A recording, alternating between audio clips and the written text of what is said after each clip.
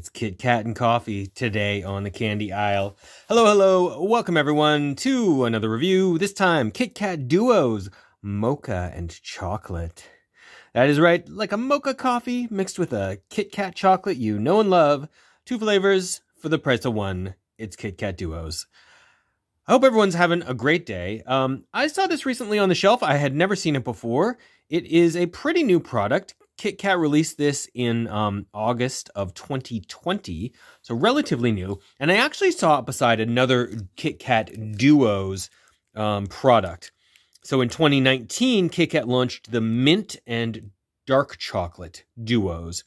And I saw this beside that, and I swear, I looked at that other Duos, and I'm like, oh, I definitely reviewed that before. And then I went and I just looked through my channel, and I didn't see it anywhere. So I guess I'll probably have to go back to that store and see if they've still got the Duos mint chocolate. Because somehow I don't know. I've done so many Kit Kat reviews. It's very hard to keep track of what I've looked at and what I haven't. But you know, this is a new product. I like the idea. It's sort of a mocha coffee and a chocolate flavor. What's it say? Crispy wafers and mocha cream with coffee bits. With coffee bits. Oh, it actually has coffee bits in. Oh, that's what the speckles are. I didn't pick up on that. Okay.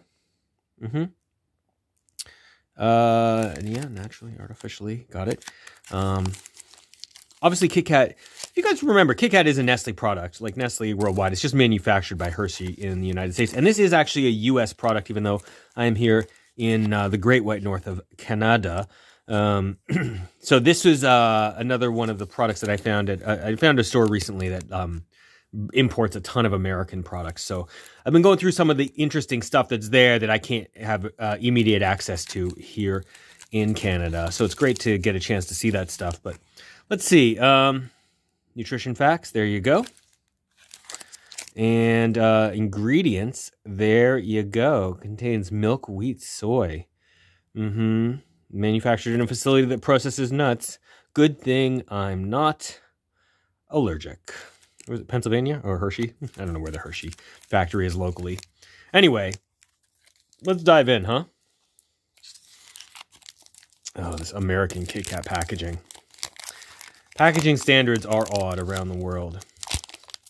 Whoa, look at that! That's so cool! Let's break off a couple of fingers. Man, oh, the smell is just hitting me like crazy. Wow, that smells great. Yeah, that one's a little kerfuffled up, but like, there's a nice, crisp, clean Kit Kat finger. Boy, oh boy, that looks so cool, man. I know I've had like the two-tone Kit Kats before, like long time ago, I reviewed a milk chocolate and a dark chocolate one. I'm sure that was just, available for a little while whenever I reviewed that, 10 years ago or something.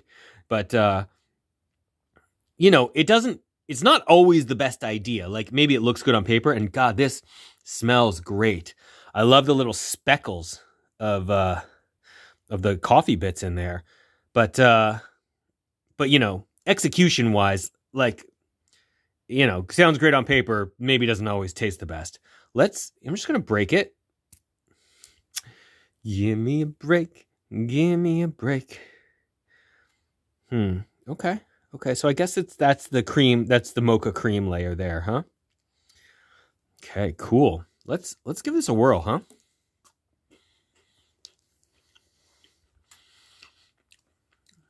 Do I compare it to like a Canadian coffee crisp? Probably not. Although, to be fair, not dissimilar. I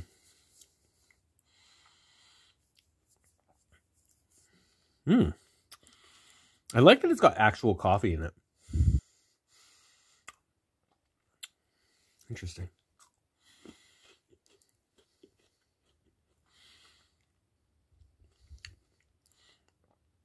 I think I'd like to try this in a chunky format.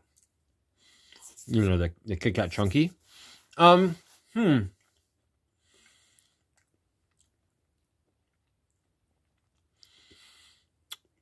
Okay. So it's a bit lighter than a standard Kit Kat milk chocolate. Like, it feels like a little less substantial. The mocha infused chocolate on the top here, or whatever that is not it's not as present, it's not as dense, it's not as big, you know, it's not as bold a flavor as the milk chocolate, and so the whole thing is kind of muted a little bit. It does allow the cream to really sort of shine in the middle, which is something that I find regular Kit Kats oftentimes lose out. There's just, you know, and Chunkies too, to be honest, but Chunkies have a better chance at it. Not because, like, you know, Chunkies, they have like there's sort of bigger wall of chocolate enrobing it, but there's so much more of the cream. So I feel like I get more of the middle part of a Kit Kat from the Chunky. I find that oftentimes a Kit Kat, regular Kit Kats, I lose what's in the middle of it, kind of. But because this top bit, I mean, I taste the coffee. I do. But because it's just not very substantive, I'm getting a lot of the cream from the middle. And that's good. It is a very smooth, it's a subtler taste than you're maybe used to. This is not a coffee crisp. If you're familiar with that chocolate bar, this is definitely not that. It's it maybe smells more like coffee or like a mocha coffee. Like, it really does. Man, right up close, it really smells like mocha. But it doesn't taste as it's not as balanced as something like a coffee crisp is. So it's good. I don't know that Kit Kat really has a coffee bar, do they? I don't think so. Yeah, I just don't think so. So I think that, you know, Americans might find this very novel. In Canada, because coffee crisp is so predominant, it's prevalent, you know, you buy it at any grocery store or whatever, any corner store. I don't find this so much of a novelty. And I cannot help but compare it to sort of the big dog on, you know, on the street. And I don't think it quite lives up to that standard. But, you know, why would it? The coffee crisp has been around for ages. And maybe, to be fair, like, maybe that's not a really fair comparison. Like, is Kit Kat actually trying to compete against Coffee Crisp? No. I mean, no. I think this product is probably only available in the United States. Coffee Crisp is only available in Canada. But it is sort of there's a parallel to them. That's all. I think this is good, but not great. I do think that coffee fans might be interested in giving this a shot. And it's got kind of a smooth taste. I wonder how this would pair with actual coffee or with an actual mocha, or would that just be like overload? Because a Kit Kat in general paired with a coffee is great. I mean, guys, Kit Kats are top tier candy bars. They're a 5 out of 5. This, I like the idea, you know, nice packaging, smells great, looks good. Taste is like, it's all right. I think that a regular Kit Kat is still better than this. Just, you know, across the board. I don't think this is something I would seek out. But then again, like I've said, I have other options on the market. So for me, and I think this is probably a personal, I'm going to give the Kit Kat Duos Mocha and Chocolate a 4 out of 5. Maybe a low 4. It's good, but it's not elevated. It's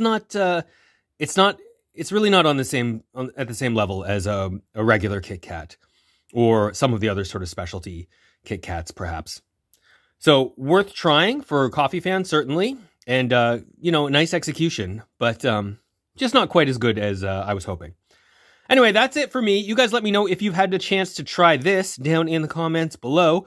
I would like to hear your opinions on it. And what do you guys think about coffee chocolate bars in general? Good? Bad? Are you indifferent? Let me know. Anyway, thanks very much, everyone. I'll talk to you next time. So long.